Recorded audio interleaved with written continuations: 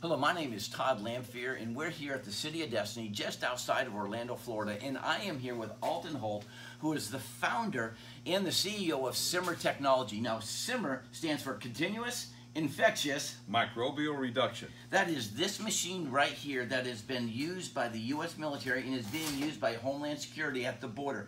Tell us how this machine works. This machine creates a safe level of hydrogen peroxide, which goes out into the environment and kills germs, viruses, mold, and bacteria real time. So in layman's terms, this creates the hydrogen peroxide that finds all of these pathogens from mold to viruses, attaches itself to that germ, and then it explodes it, obliterates it. That's exactly right, Todd. Creating safe, clean, purified air 24 hours a day, 7 days a week, 365 days a year.